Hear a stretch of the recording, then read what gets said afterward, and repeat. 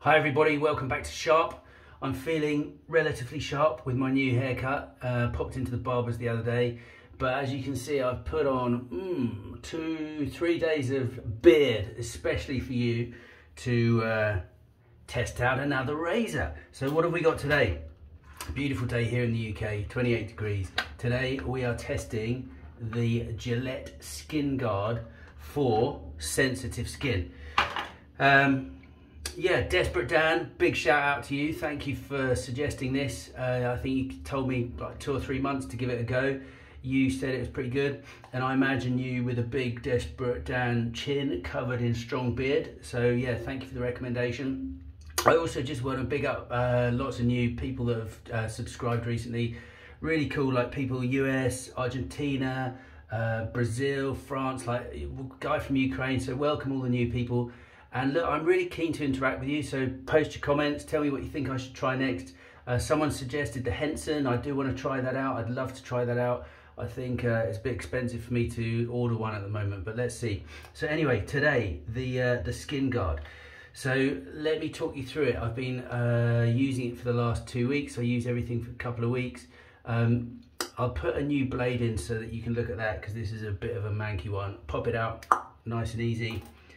Comes with a spare blade that pops in. I think these are like compatible with some of the other Gillettes, but so what's different about this one?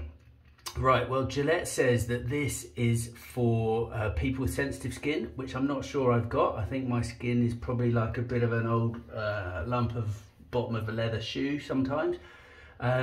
It's got 2 blades. I hope you can see that. So 2 blades, and in between those blades, oh, it's not really focusing too well, is it? Are things that are designed to like stretch the skin out and lift the hairs so that you don't have as much irritation on your skin, and so that you don't get razor bumps. And razor bumps are really when you cut too close, your hair is cut too close, and then it's, particularly if you've got like a curly beard, it grows back in and gives you a little bump. So that's what this is for. Lots of people say it's fantastic if they've got sensitive skin. Let me tell you what I think. I'll just get warmed up, hold on.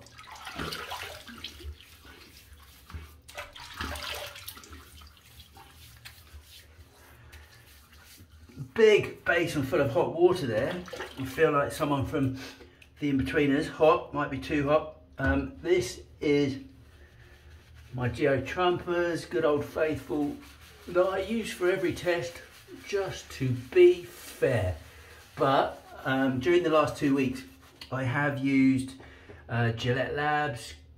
I have actually been shaving with no shaving cream with this at all, or anything with this blade, because you don't really need it. It's one of those ones that's got lube strips either side. So anyway, let me tell you how this thing goes from my perspective. So we got, yeah, 2.5-3 days growth. Gave it a bit of a grow.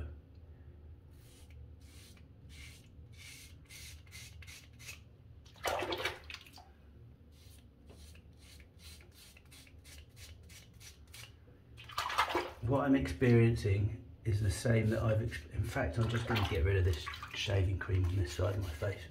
You just don't need it. It just slows things down. Okay. It's much better without any shaving cream whatsoever.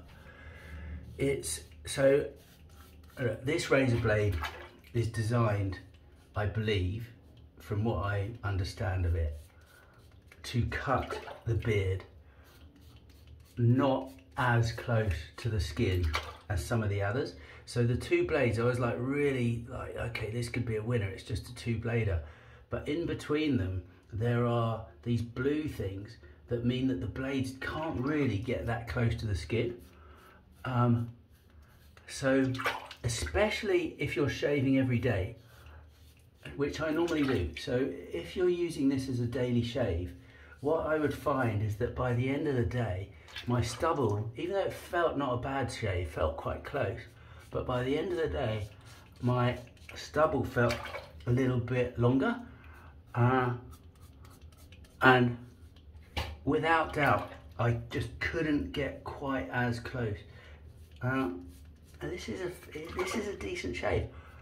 This is quite close. So if you leave it, say you leave it for 2 or 3 days, which this is, you push hard because you really don't need to worry about cutting yourself. I mean, it's just literally go as hard as you like with no cream even.